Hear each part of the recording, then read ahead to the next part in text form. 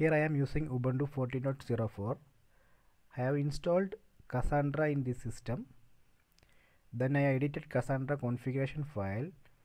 Then set cluster name is equal to my-cluster.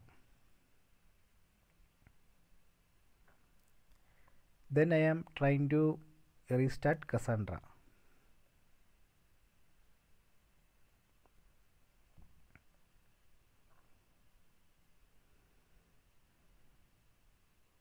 So let me check the status. So it's not running. It's saying could not access bit file for Cassandra. Let me check the Cassandra log. In the log you can see the error. Saved cluster name test cluster not equal to configured name my-cluster. So here test space cluster is the default name of the cluster. So I changed that name to my-cluster, but that name is not updating.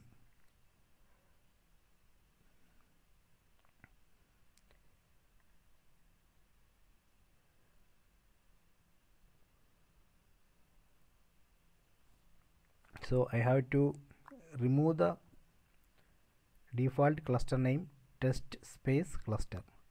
So how to remove that?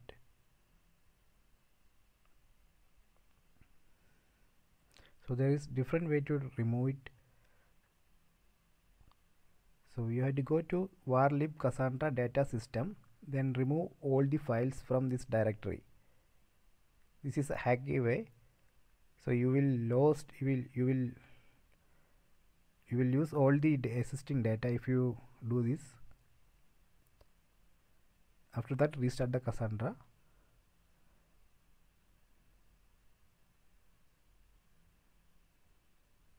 Then let me check the status. Now it's showing Cassandra is running.